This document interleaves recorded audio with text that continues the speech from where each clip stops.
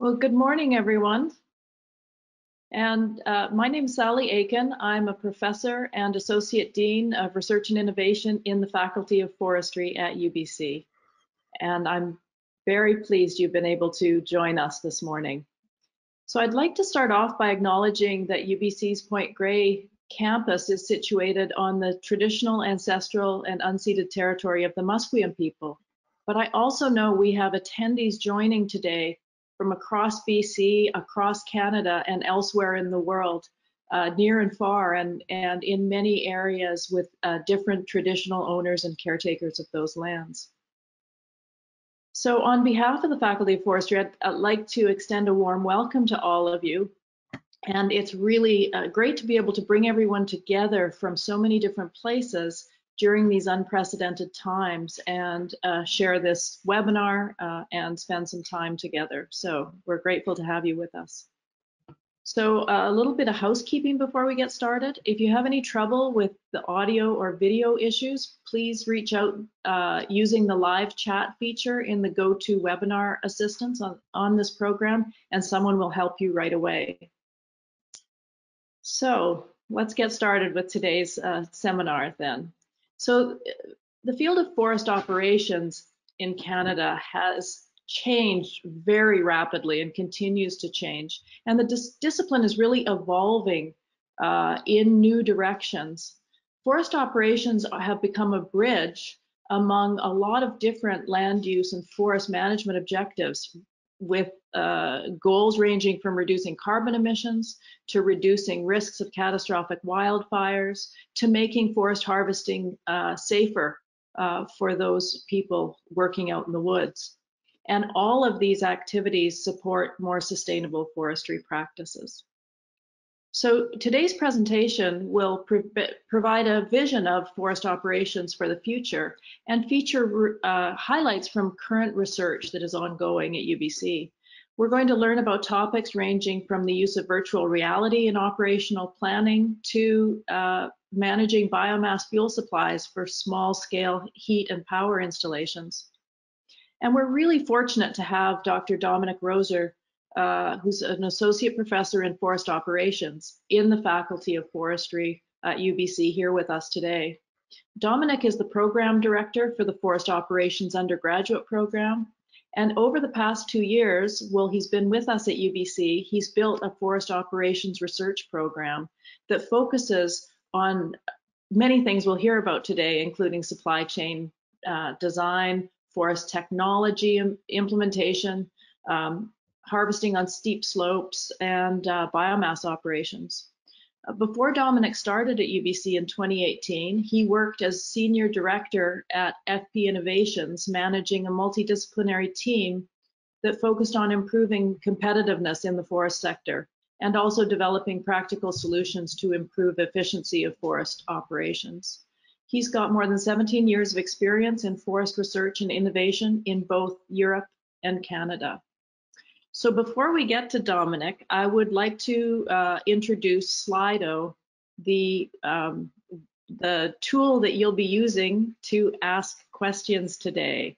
So don't use the chat box on the GoToWebinar, but instead use the Slido app. And all you have to do is use your smartphone or another browser to go to slido.com, and you'll enter the code #UBCForestry, all small letters. That will allow you to ask questions or to vote for questions that other people have asked. And then I, in turn, will relay the top questions to Dominik.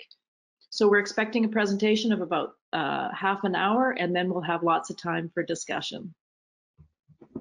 So with that, I'd like to turn things over to Dominik. So Dominik, take it away. Thank you very much, Sally. Welcome, everyone. I'm very pleased to see so many people attending and interested in forest operations. And so we'll get started right away. As Sally mentioned, I have only been at UBC for a couple of years, still getting used to what academia is like, and all of the benefits and challenges that come with this. But I'm really excited to be building this new forest operations program at UBC, because I think it is such an important field. It has, as you will learn today, so many different applications for everybody that is working in forestry, whether it is in conservation, whether it is in wildfire management, or whether it is actually in the operations piece, forest management piece. But the title, Building Bridges, I think is really representative of this. I think in the past, the discipline of forest operations or forest engineering and was really focused on building bridges,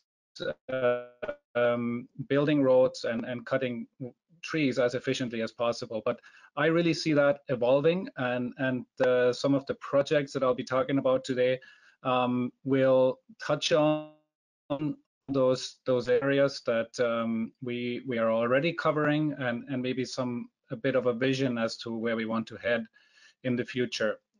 So the vision that I kind of developed for, or that I see for our research program is to become this holistic solution provider that enables sustainable forest management with very little impact on the environment and climate. I have some of this idea of this statement is coming from our Swedish colleagues, and they actually have with no impact on the environment and climate. But I think that is very ambitious. I think, however, though, whenever we do something in the forest, we have an impact on the environment and climate, but we try to make that as little as possible, or as positive as possible, of course, moving forward. You know, as Sally mentioned, forest operations have come a long way. In the pictures that you see here on the top left corner is an old logging operation in BC, and in the bottom picture is a picture of the first platooning trial that was carried out in Quebec last year. So, you know, there is, even though the basic principles are all still the same, we're trying to move logs from one place to another, the way we do that has changed significantly. And I think in BC, I for full disclosure, I am originally from Germany. I've been in BC since 2012, so almost 8 years now. I've learned a lot about BC, but what I have learned is that there is a bit of a difficult relationship with forest operations. I think often it is seen as the people cutting down trees and paying very little respect to environmental concerns or social concerns. And that is really the mantra I have been trying to change, and I'm working very hard to change in the future, because I think as I will talk about now, our field really has the opportunity and all the necessary tools to support all the different values that forestry has across the landscape in our communities, and that has really been the goal of trying to set up this program. I think also what I have learned being in BC for 8 years is that we have no shortage of challenges, you know, ranging from mountain pine beetle, now spruce beetle, in the eastern Canada, the spruce buttworm. We've been dealing with fires. We've been dealing with many issues around social license of forestry, forest management. The tenure diversification is bringing up new challenges. We have lots of wildlife concerns around habitat creation, caribous, mule deer winter range, goshawk, and then of course the overall underlying challenge that we have to deal with around climate change and forest carbon management. And again, I see operations as one unifying piece in all of those. Because I think we have all the tools in the toolbox to support all of these challenges and associated disciplines, stakeholders with that. So, low impact technology solutions. So harvesting, treating stands, habitat creation with as little impact as possible. Looking at different treatment options, how do we organize our operations different in the future to have or to touch on more of these different values that we have in the forest and on our land base? What are some of the innovative technology approaches that we can use to get there? What are the right supply chains, concepts that we can develop? And I think moving forward, this IT solutions and use of big data and new technologies will become more and more prevalent. Again, I think in BC, I find we're sometimes hesitant to adopt new technologies and new solutions, but there is very many opportunities that we're currently not taking care of or not taking advantage of that they're using in other jurisdictions already, and that will help us to become more competitive. And so, looking at the graph there, I see operations as kind of the hub that touches on all these different areas that are mentioned there, ranging from hydrology to conservation to wildlife policy, First Nations forestry, community forests, and wildfire. And I'll talk a little bit more now as to how I see that evolving. So now that you have the vision, I also wanted to use the opportunity to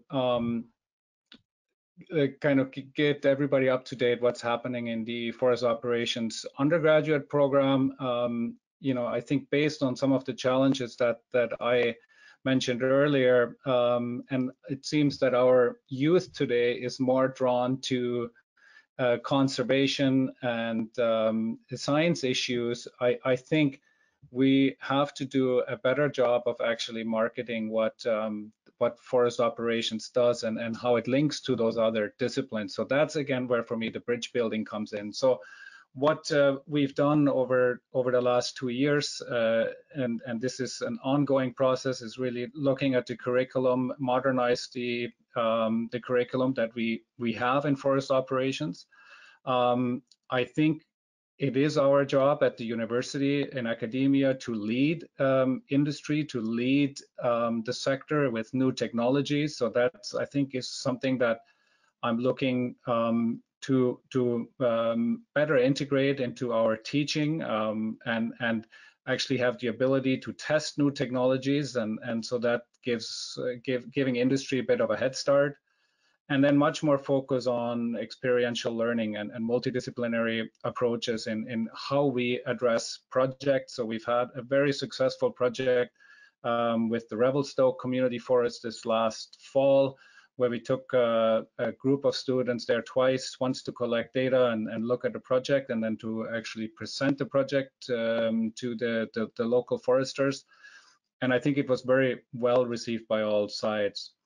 We have also started a collaboration with EGBC, where we have now an agreed course list that allows forestry students to achieve both their RPF and PEng designations. It will mean that they have to take an extra year of courses at UBC. But it then gives them, I think, a much broader opportunities and work in different sectors, and which is also, I think, in line where some of the policy is going around professional organizations. And I've had quite a bit of interest from students to kind of work in that field and looking to take this new avenue for our undergraduate students. We haven't promoted it very well yet, as we're still trying to iron out some of the challenges that would pose. But I think it's another exciting opportunity that we're currently working on. So some of the knowledge gaps and some of the challenges that we are faced with is that I think we're seeing a lot of climate change impact on forest operations. We have shorter operational seasons. We have spring breakup at different times, usually earlier.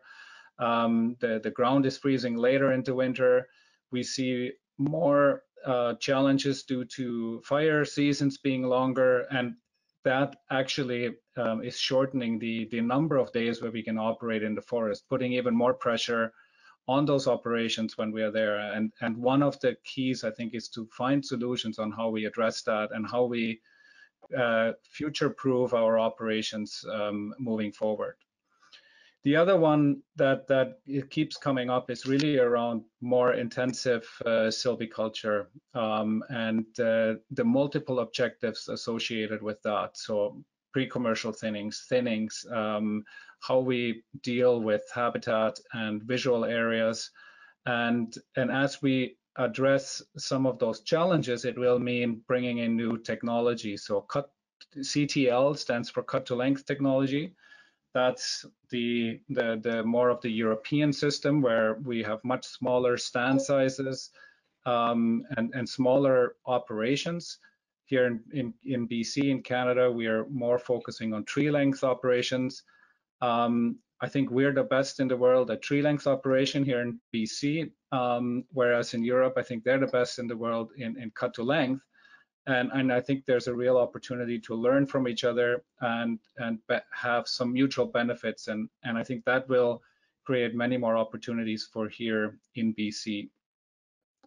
We need better efficiency in our operations and having them as low impact as possible. And so I'll be talking about that a little bit later in terms of how some of the cable work that we're working on.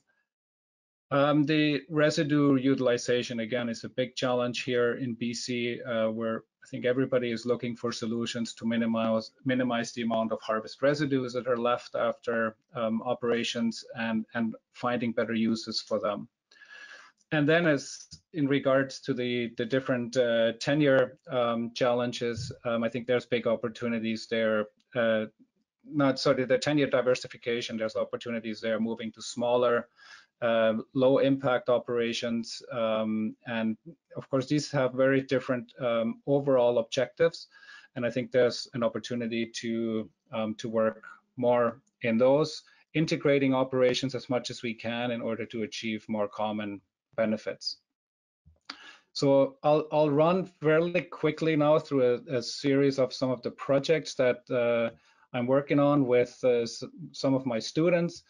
The first one is the forest machine connectivity project that is addressing this challenge that we have today with big data that we're not really taking advantage of. We have the forest machine as the hub in the forest at all times. And I think we're not really taking advantage of all these machines can collect about the fleet, the labor management, the description of standing trees as it is harvesting, for example, description of the terrain, the local environment, and then of course planning the logistics and wood flow. So we're constantly collecting data being out in the forest, but right now we're not really using that to our advantage. And I think that's where we want to moving forward is having that connectivity in the field. And so the Canada's Innovation Supercluster initiative is a very large federal government initiative. And so we've started a project with Canfor, Timber West, now Mosaic Forest Products, Lim Geomatics, and FP Innovations to address these challenges and come up with solutions on how we better manage big data along the supply chain in order to improve our decision making. So I'm very excited about this opportunity moving forward, because I think it will provide a lot of these insights into the supply chain that we have in Europe, but that we currently not have in tree length operations, where, for example, in the picture you're seeing on the top right corner, we don't even have the ability to measure how many trees we're cutting in a day. So those are the kind of solutions we want to work on moving forward.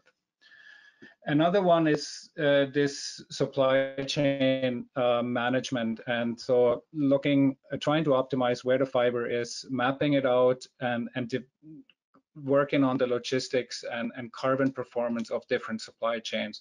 So that's a project we're working on with Trimble and Torchlight Bioresources to find solutions to provide more real-time feedback for supply chain managers, and then be able to have a much better idea how we measure carbon along the supply chain, and be able to weigh different technology solutions against each other, and making sure that we limit the amount of carbon emitted through those operations.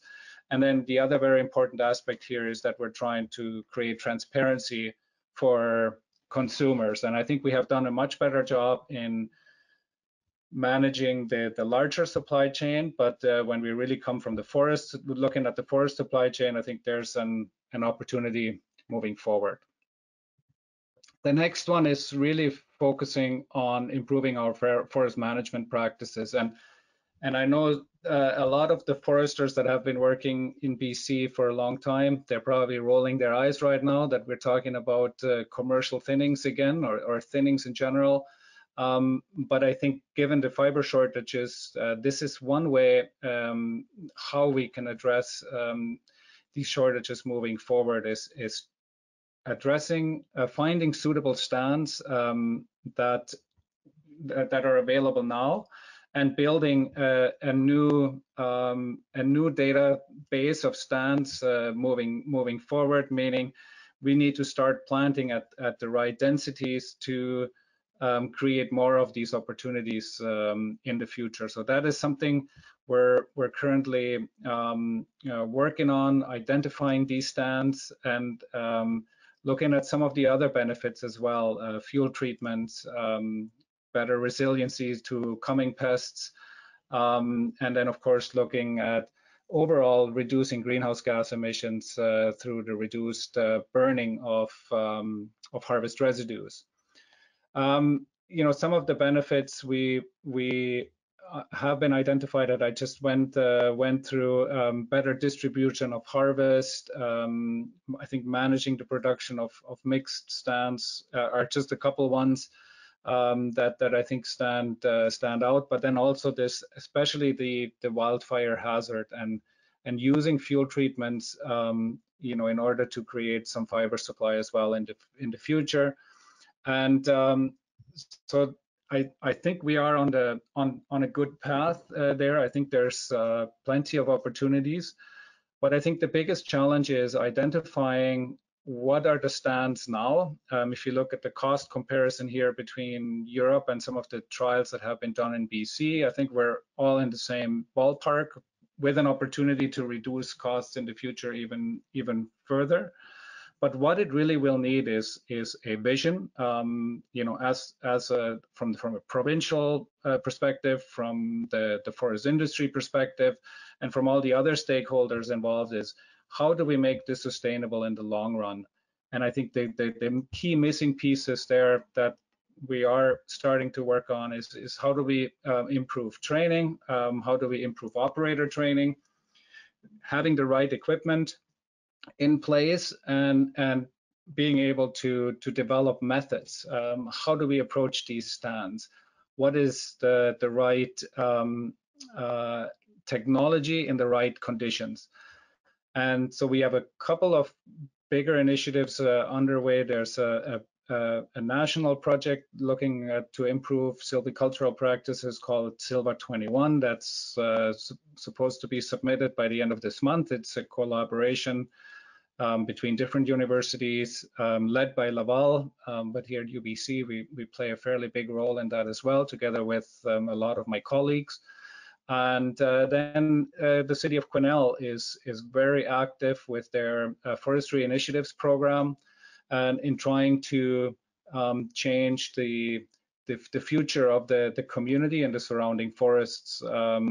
And so we're planning some work there as well, in optimizing operator training, and trying to develop new tools and methods that we can work together.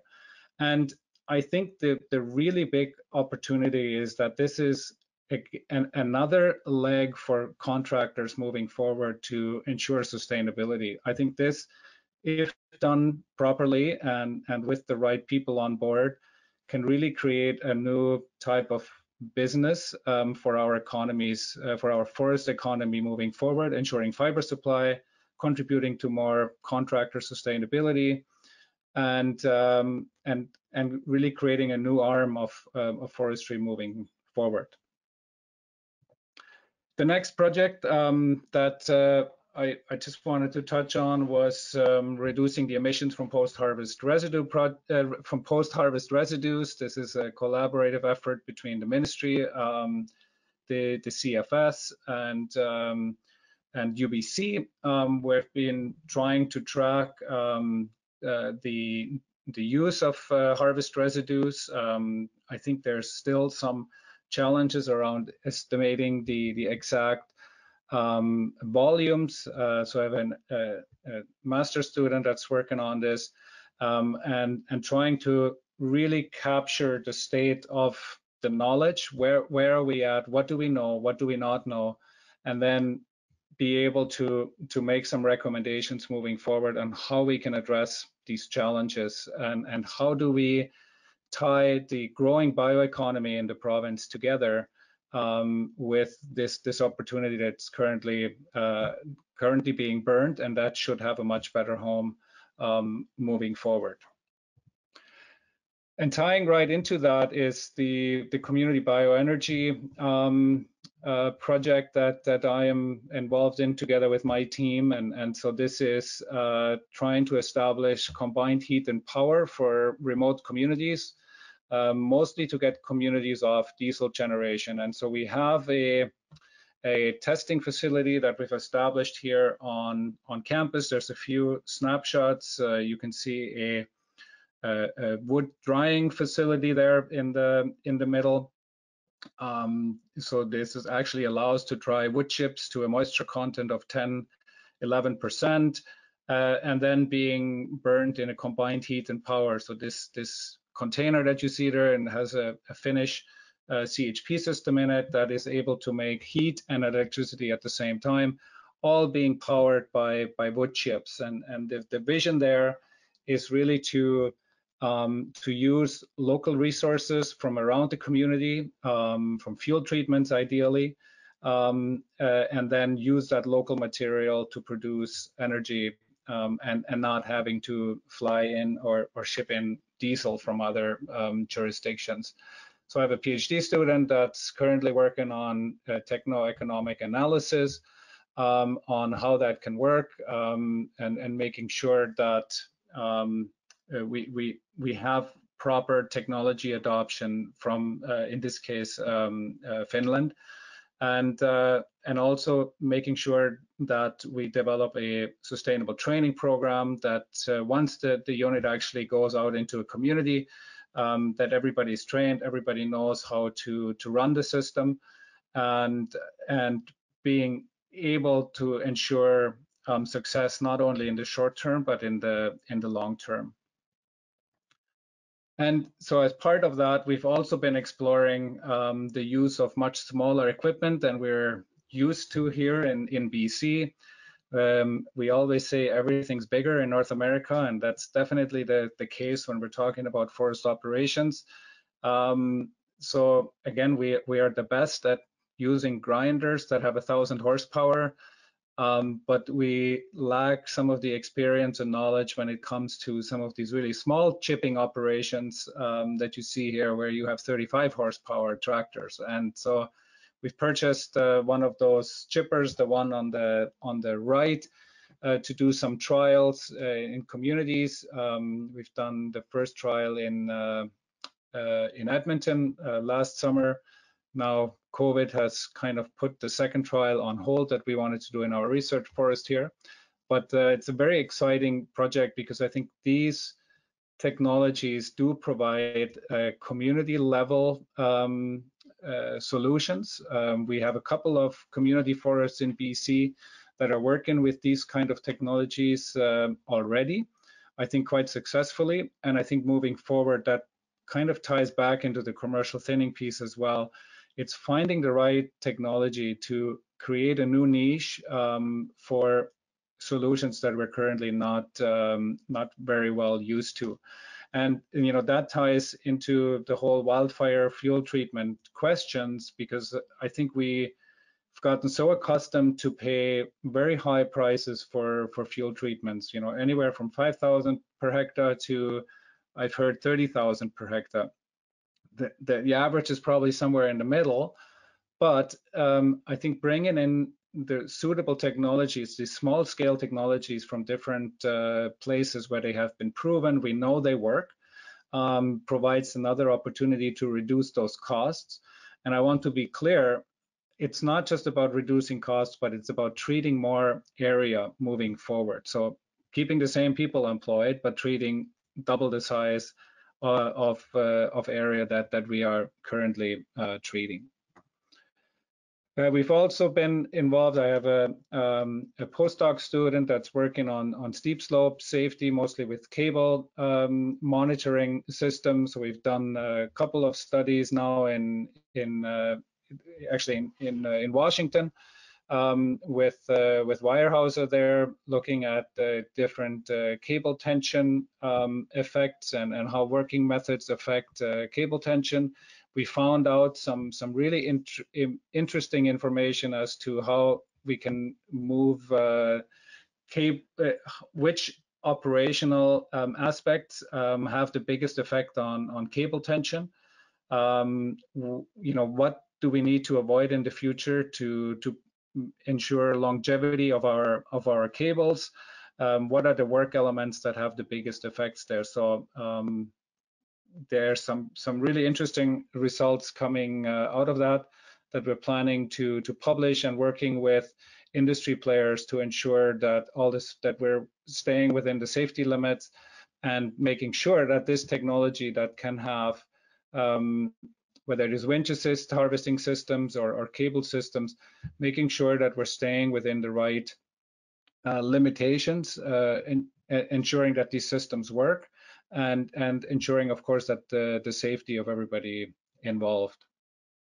And then, so this is another quick study we have done to compare how, actually it wasn't very quick, but it was a very interesting study where we compared some of the tools that are available for planning cable operations with actual field data. And as you can see here, the blue and the red line, so I think the red one is the prediction of the computer software, and the blue line is what we found in our research doing actual field trials, and they match up very well. Very proud to say that my postdoc student for this work received an award at one of the biggest forest operations conferences that we had or that we have back in October. So it's been really good and interesting work. I'm starting to run out of time, so another project I wanted to run through quick was the virtual reality project that we're working on, and trying to find these new technologies and how they can help us in operational planning. We are starting to collect more and more data in forestry, but I think we haven't really found a good way to use all of that data.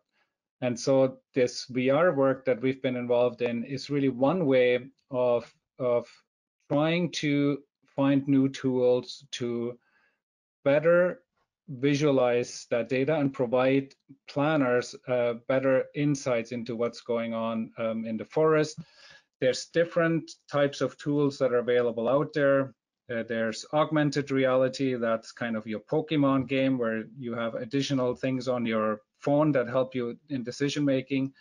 And then you have virtual reality, that's where you have the headset on and you're fully immersed into the technology. So we've kind of played around with a couple of them, we came to the conclusion that the virtual reality in this case works better. And I just have a few slides of some of the first projects we've been working on. So this is a joint project that we've started with FP Innovations. Lamazoo is the software development company based out of Victoria that started in the mining business. And then the data set that you see now has been from a site on Vancouver Island from Interfor. And so this was kind of the first proof of concept to see here. You can see in the darker green in the middle is the area that we've been working on. And the objective was to visualize individual trees, canopy heights, topography, slope, and the different tree species. So here you can see what that looks like in reality. So you can actually fly in and out of different places. You can go for a walk in the forest and see what the terrain is like. You can visualize where the different roads and harvesting blocks are located. You can plan new roads as you move along, as you use the software. You can then remove, as you see here, the trees from that road. You can go walk it. And so that we see brings lots of benefits from an operational perspective and how we can improve our decision making moving forward. Here's the different slopes that are over 120%. Again, from a road planning perspective, creeks, crossings, culverts, all that kind of work should be made easier through those tools. Again, here you can see different functions that you can see. We've been working on an ArcGIS and RoadEng integration. See how that could work. And then, as I said, you can actually go for a walk through the forest. And it has been a very successful story with our students that have really enjoyed this work. Some of them had me asking if they have these kind of tools when they start the job, and I'd say, well, not yet, but hopefully in the future. I think this is also a very great tool for stakeholder engagement and planning of operations and getting multiple stakeholders on the table, showing them what it will look like before and after. So you can remove trees from different stands and show the effect. And I think that's a very powerful tool in terms of engagement of different stakeholders across the board. We've also done a cost-benefit analysis. I think the biggest part in this, having less helicopter time, and making more decisions from the office without having to actually go out into the forest. And I think the different use cases, that we have listed here is visual quality assessments, grade guidance as you're planning to put in a road, deflection calculations, distance measurements, and I think the biggest one is really being able to visualize different data sets at the same time. And I think the key here is that we still don't have all the solutions. We're working on the best use cases and trying to identify what is really the best use case of this moving forward. The first proof of concept was 5,000 hectares. I'm really happy to say, with some support from some of our donors, we've also been able to get our research forest, the Malcolm Knapp Research Forest, into the system yet. And so there's just a couple of pictures. So now that's 5,000 hectares. And the next stage, hopefully, then is moving to much larger sizes, 50 to 100,000 hectares. So I want to end. I have, I think, one more minute before we go to questions.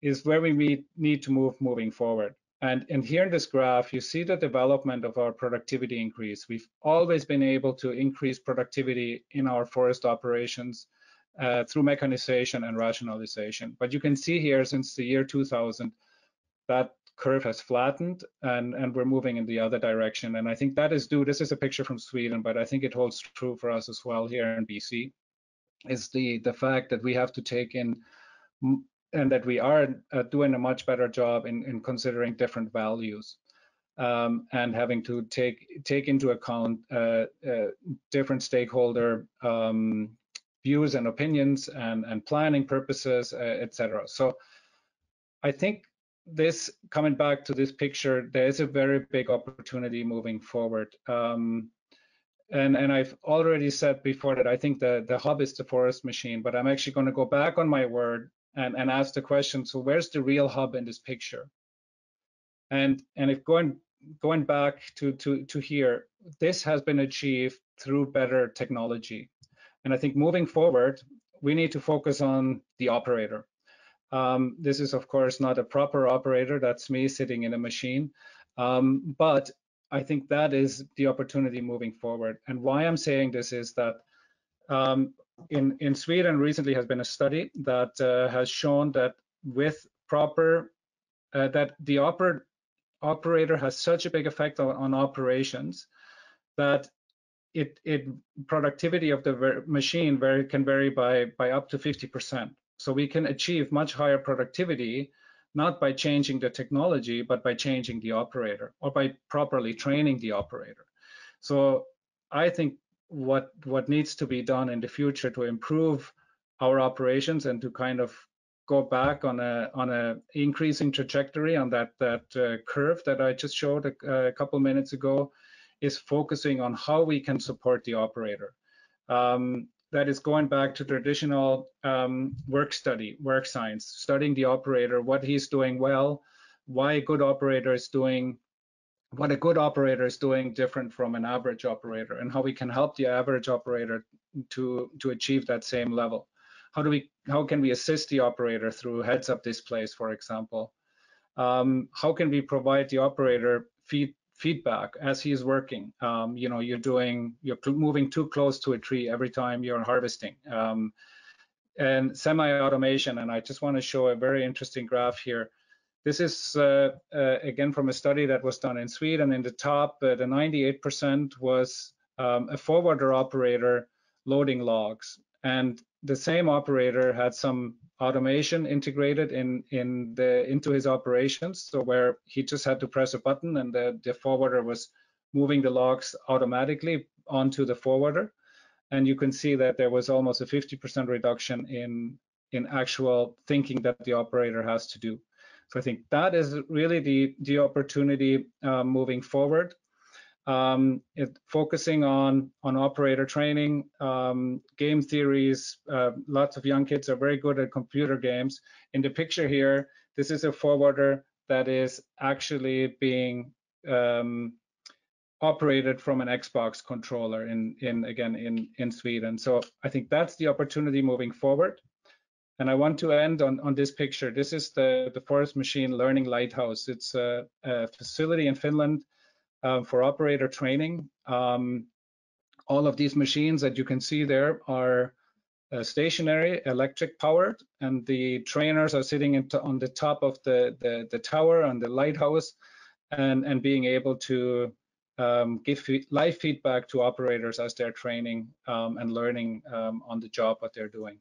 I think that's our opportunity. That's the vision we should strive for. I think we can significantly improve our operations, not necessarily by only bringing in new technology, but making sure we train our operators properly moving forward. So with that, I think we can go to some questions now. I'm happy to hear what you have to say.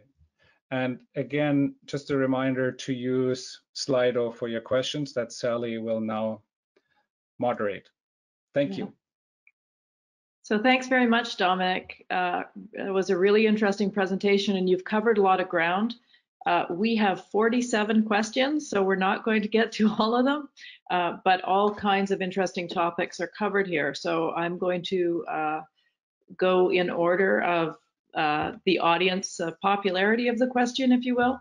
So the first question is, in your view, is biomass, when burned to produce energy, carbon neutral? I think the proper answer to this is it depends, right? It is what is being replaced, what kind of biomass is being used for producing the energy, and so it is never carbon neutral. I would say it is carbon lean because we are emitting some fossil fuel along the supply chain. It can be it can be positive if done correctly, and if not done correctly, it can also have adverse effects to what we're trying to achieve with our climate targets. So I don't think there's a straight yes or no answer to this, and I think it really is true. It will depend on the type of material, the type of fossil fuel that's being replaced, and the type of overall operations that we're choosing. Thank you for that. We have some of our students on the line, and they'll know that the answer of many professors to questions is it depends. Yes. In so many circumstances. But very complex work in carbon modeling is certainly an incredibly important field in forestry these days. So the next question is, how are you connecting with First Nations?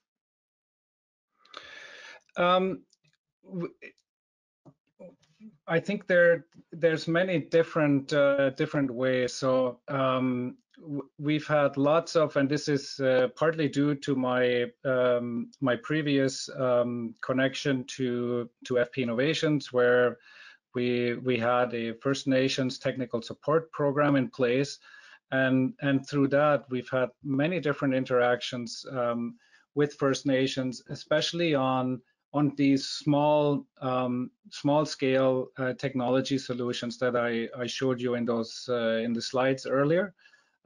It's trying to find local solutions that create employment, that create energy independence, and that support fireproofing around communities. So I think that's been my biggest interaction with First Nations. We've had lots and lots of interest about community bioenergy, combined heat and power. So the project I was alluding to, we have a First Nation that is actually involved, that is buying this unit, that wants to eventually use our chipper as well. And so from my perspective, that's been a big interaction, and then of course the fuel mitigation around community has been another, trying to find ways on how we can use smaller scale technologies that are mostly used in Europe in these kind of situations where, you know, machines don't have to run 8 hours a day. It's much cheaper equipment. It doesn't have to run all the time, and kind of trying to create solutions that way for communities. So I think there's been lots of interest into the kind of work that we're doing together with FP Innovations on especially these smaller scale technologies and solutions. Thanks for that. Very important work for many of our remote communities and communities in fire-prone places. So the next question that lots of people are interested in is a wide open one, and that is, what technological advances in forestry are you most excited about? I think it's really around the abilities to, as I ended here, I'm most excited about how we can support operators, and that is very much linked to big data and having new types of technologies available to us today, and that we're currently not really employing very well in forestry in general. I think other sectors are way ahead.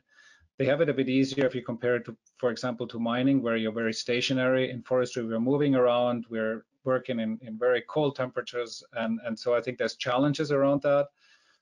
We don't have satellite communication, cell phone communication everywhere. Again, that's something that the Europeans have. So I'm really most excited about on how we can improve the life for our operators and forestry workers. Instead of sitting on a machine, I think in the future they will sit in a container on the side of the road and working together rather than sitting on the machine by themselves. They'll be sitting in a container together, being able to have social interactions. That is all made possible through new technologies. As soon as we have 5G, I think that will be something that's happening very fast. Heads-up displays, helping them to make decisions, trying to reduce the mental load by automating some of the processes moving forward. So I think all of these technological advances that we're seeing in other sectors, I think will eventually trickle down in the forest sector. And I'm really excited because, as I said, I think we have reached our limit when it comes to improving operations by technology. And the next era, I think, will be in improving the life of the operators and the managers and essentially all of us, that we will have the tools available to us to make better decisions from an environmental, a social, and operational perspective. Very interesting. And it will be interesting to see the kinds of changes we've seen in, for example, in agriculture, moving into the forest in terms of all the information, all the data that operators have at hand, and all the automation. So a couple of perhaps related questions. The first one is, what is the role of remote sensing and satellite imagery in the future of sustainable forest management? And another one is relates to the use of drones in forest management and what kind of role they could play in the future. I think they will play. They are already playing a very big role, and I think the biggest role for them in the future is going to be, again, I keep saying that, but improving our decision making. We always look to Europe or as Sweden, Finland as our biggest competitors, and I think we have to realize that they have very good information because they're in a much smaller area, and it's much easier to use these technologies like drones, the remote sensing, LiDAR, for example, just to mention one. And I think we need to move in the same direction. We need to use these tools in order to have much better information, what's out there, to be able to do planning for multiple values on the land base. I think that's going to be a big game changer moving forward, because I think the better information we have, the better decisions we can make. And I think remote sensing and drones will play very important roles in getting us there. And I think that's we are still trying to figure out where those niches are, where remote sensing will work and where drones will work, and because I think none of them are the savior for everything. We have to find the operational niches for those tools and start using them much more effectively. I was shocked when I was in New Zealand 2 years ago at a forest operations conference. We had been talking about drones in forestry as from a research perspective when I was working at FP Innovations at that time. And then we come to New Zealand, and here almost every forester has a drone in their car, and they use it as just another tool in the toolbox. That's where we need to get to in BC as well, is using those tools when we have the right application to improve our decision making and to make our operations overall much more efficient.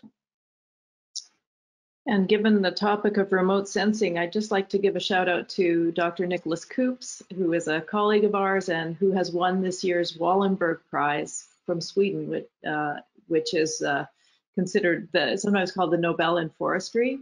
And his work on remote sensing and modeling is really interesting. We're hoping we might be able to get him for a future webinar. So a very tough question, and this is probably the last one we have time for. How important is tenure reform and diversification to support sustainable forest management in BC? Of course, that is a very difficult question, and I will answer it. Of course, it is very political, but I will answer it from my perspective, and that is what I have seen in community forests, in some of the First Nation forestry work that I have been involved in, has been really encouraging to see, and so I think a lot of the new tools and technologies can be adopted or can be trialed in those kind of scenarios, because there's different objectives. A community forest, I think, has a little bit different objective than a major licensee holder, and so I have seen the development of what's happening in community forests from an operational perspective very interesting, because I think that's where we have been able to test new things. That's where a lot of the interest in the new technologies are coming from, because they want to do things differently. They have multiple values that they have to manage for, from mountain bike trails to hiking trails to cultural areas, and harvesting or selling logs in order to be profitable, and so I think that's been very important, and I think the other really important piece that I find is that in comparison to my experience in Finland and Sweden, where 70% of the forest is owned privately by private forest owners, and it changes the viewpoint. Every forest owner has an interest to maintain his forest, for not only for himself but for future generations, and to have some income from it as well, and to be able to pick mushrooms and berries and be out and have. So I think there's a very different relationship to the forest, which I think is very positive, but it comes with its own set of challenges. But I think tenure reform. It's been discussed so much. I think there is probably a need to reform the tenure, but I think we also have to be very cognizant that it doesn't solve anything. We have some underlying challenges that we need to solve as a forestry discipline.